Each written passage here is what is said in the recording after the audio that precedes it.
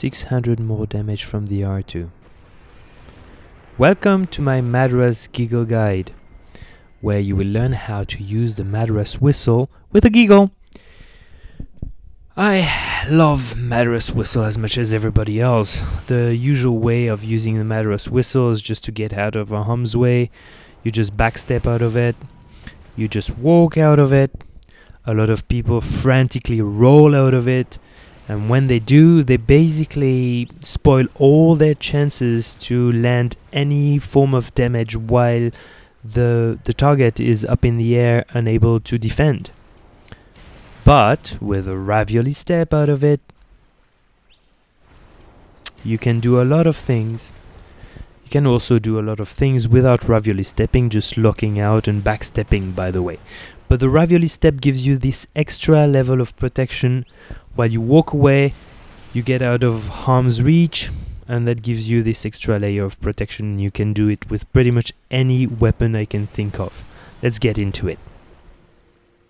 Against your basic Pthumerian dude, you just lock on, backstep, and shoot.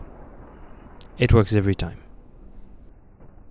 Of course, what works with the normal gun works with the cannon as well. Just hits harder. Boom. Of course, you do not have to always lock on. If you are unlocked, you just turn around, free aim, and shoot. With the cannon, works every time. Of course, your imagination is the limit. You can just do whatever you want. Molotov cocktails work great. Other arcane tools work absolutely great as well. Just figure it out. But the real damage obviously comes from following up with hitting with your weapon while the target is still up in the air, unable to defend. R1, R2, anything. Now the real luxury is to do the ravioli step so that you remain unlocked, because that gives you this extra edge about mobility, and it's also looking better. What can I say? You can notice that you have an extra splash damage on the MADARAS whistle that is known. It's 1,350 points of damage and then an extra 79 right there before the R2 hits. And it's the same every time. You have this splash damage that registers just before you hit with your R1, your R2, and that happens regardless of the weapon or if you shoot. Now, I hate to be the bearer of bad news, but sadly that doesn't work on everything. It seems that the heavier targets like the labyrinth sages, the snatches, are completely immune to it, which makes sense because it's like they don't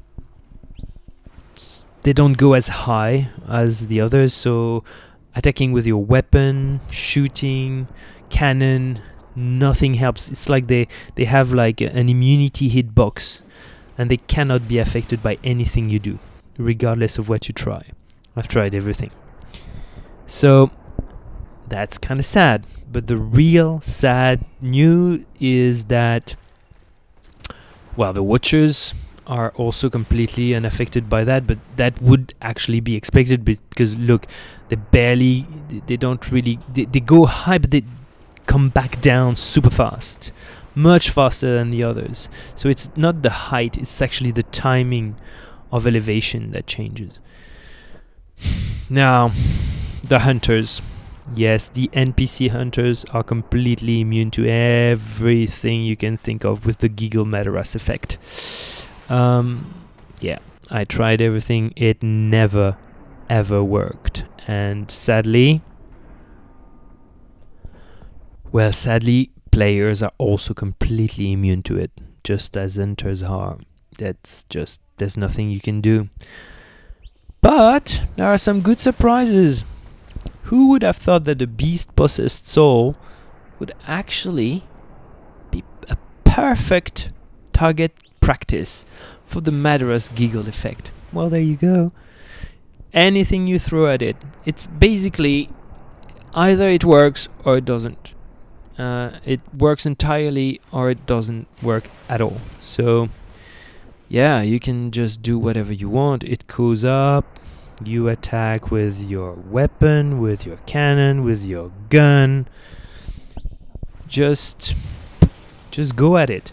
The advantage is that this little extra delay gives you so much more damage. The DPS, especially with a Shikage with the rapid poison effect, is really, really good. So yeah, just enjoy.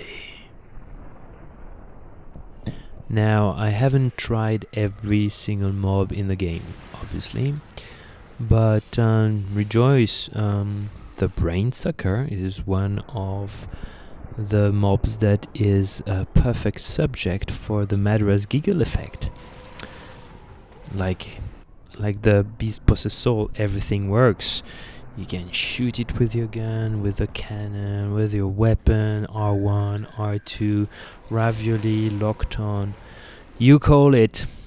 It is up to you. It's just how you prefer to play.